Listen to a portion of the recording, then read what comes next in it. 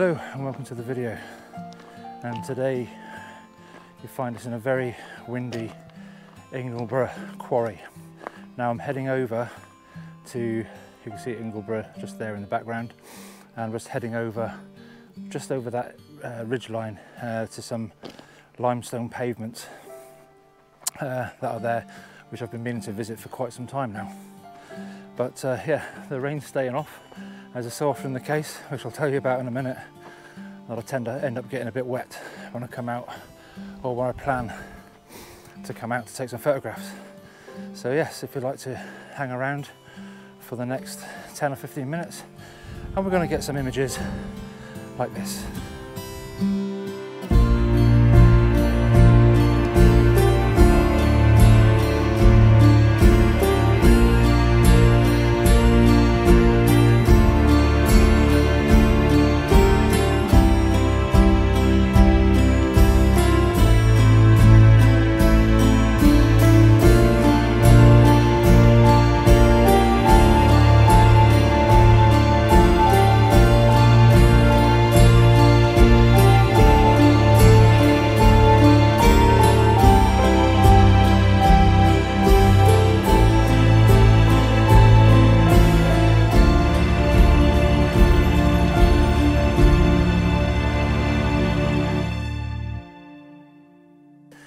Okay, well, the reason why it's been a bit of a rubbish week, or a couple of weeks photography wise, is I went up to Snake Pass, and just to make a video up around there, the woodlands that I've seen looked really smart, and so I decided yes, that's where I was going to go that day. But as is so often the case when you've got limited time to get out, the day that I decided to go out, I got there, weather was good, but as soon as I got set up to take some photographs, the heavens opened.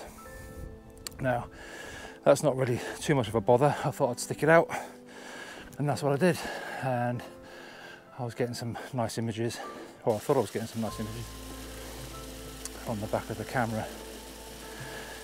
Now, basically after about an hour, I had to give it a rest because it was starting to come down a little bit too much, and the rain, even though it was very misty at times, it did get harder, was very intrusive onto my camera gear. So I packed up and went home. I reviewed the images that I took and noticed many spots of rain on the lens, so the pictures were really not good. So nothing worth keeping. Roll on in the next week, I decided that, as you probably know, my work takes me up to the Lake District once a month, and being school holidays, one of my daughters came with me, and we decided that we were going to visit on the way back one of my favourite waterfalls, just to take some, or just to film a sequence basically for an up and coming video that we've got planned.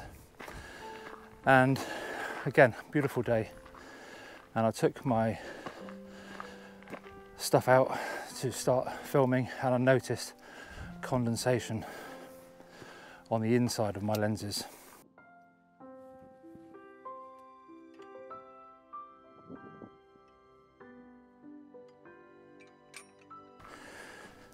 So yes, that's something I wasn't really thinking I would have to deal with on that day. I've never really had to deal with condensation on the inside of my lenses. It wasn't a lot, but it was enough to make everything misty and foggy and totally unfilmable.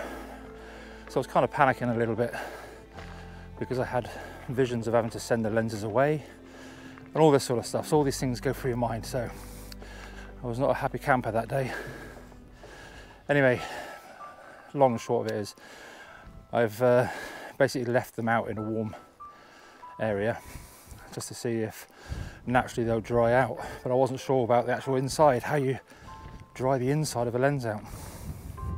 So anyway, today is the experiment as to whether the lenses have dried out properly enough and are good enough to film.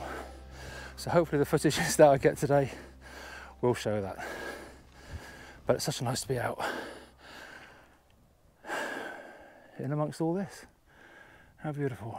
Hopefully the rain is going to stay off again, and I'm feeling pretty good. So let's get some photos done.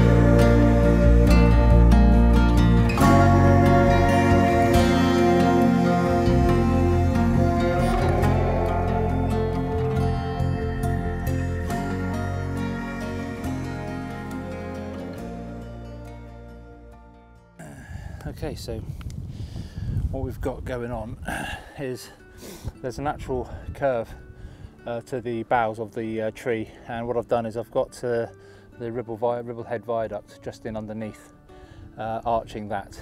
I think it's pretty much the standard shot really for this composition, but I don't really have the light with me at the minute, so I'm going to just take a close-up shot, and then what I might do is just take a couple of other shots to try and include this dramatic light that's going on at the minute. It's not looking like it's going to rain or anything like that at the minute, so it should all be good. So I'm going to take this shot now, and I'll put that up for you now so you can have a look.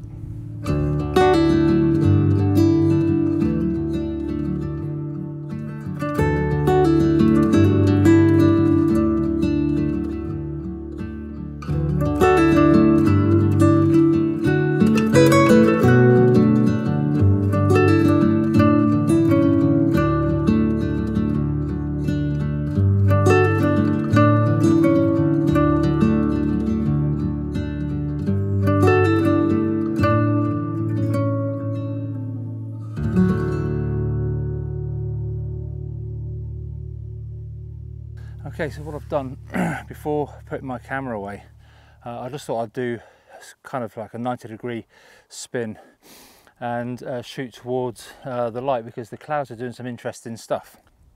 And what I've done is I've come down low because I want to make a feature of these rocks in the foreground leading off to that tree. But because the clouds are coming towards me, they're doing some quite interesting things. So I thought what I would do is focus in on the foreground and start taking some photos there. I've kept it, what I've tried to do is come down low so that the boughs or underneath of the tree are above the horizon, because I don't normally like where you've got the horizon coming across over here. Usually I like to try to keep the subject or the tree below the horizon so the horizon goes above it, or if it's going to be sticking into the sky, because it can be a distraction, you have a majority of the tree above the horizon, and then just make sure that it's firmly planted there, and it's not causing a distraction. If you look through some other images that I may have done, you've just got maybe the odd branch just sticking out into the skyline, and it's just a little bit distracting. It doesn't look too nice. So that's the reason why I've dropped the camera down really low, for two things: one, the foreground, and one, to try and keep the tree kind of elevated.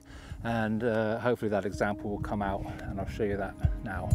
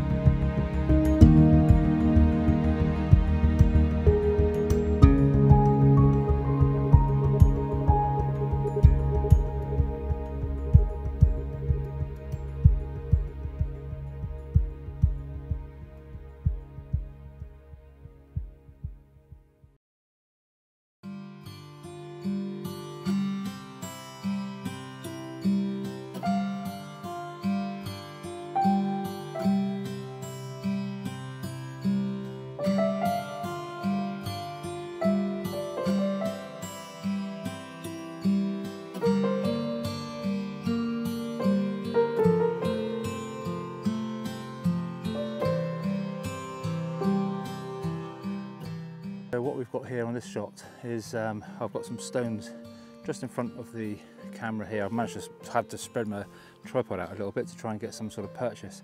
But I've got these boulders that are just setting in front in the foreground here, leading off to this tree. And that is then basically framing the background of the viaduct.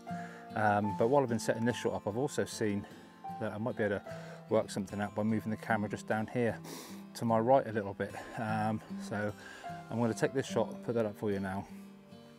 What we're going is, because it's still pretty much overcast, is we're going with ISO of 320, just so that we can get the shutter speed up to stop any movement in the bracken, or the fern, sorry, at the front of the shot. So yeah, on the back of the screen it looks pretty tasty. So yeah, let's have a go with that, and I'll pop that up for you now, and I'll scoot myself around and see if I can just reframe this, because it'd be quite nice to make a bit more of a feature of the viaduct in the background.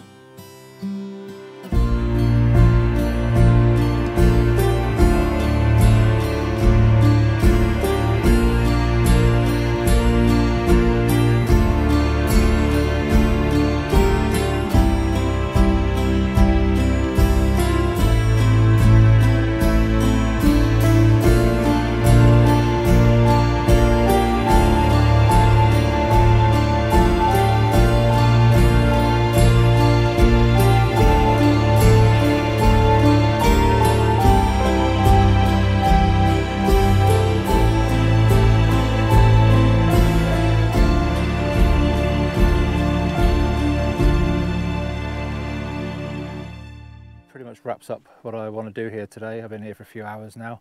The light has been really flat right the way across the board, really. It's not really give us any major opportunities with some nice contrasting light on the hillsides or anything like that. I'm just waiting to see if anything happens over the plateau over there at the Ingleborough top there. The clouds are coming in and washing across the top. It does look quite nice, but it looks flat because as you can probably see, we're swinging around. Ooh, there we go.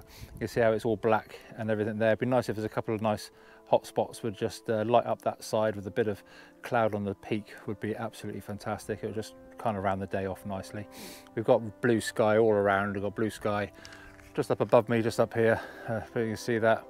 And it's just teasing me at the moment, but right above us, and it's just been coming in this way. It's just been grey. So I had hoped to make a bit more of the viaduct, but maybe not on this visit, maybe on the next one. I don't know, but it's such a beautiful place and well worth a visit. So yeah, hopefully you've enjoyed the images that you've seen today, and if you do, the like and subscribe and all that sort of thing, it helps the channel out. Perfect, thank you very much, and we'll see you again on the next one. Bye for now.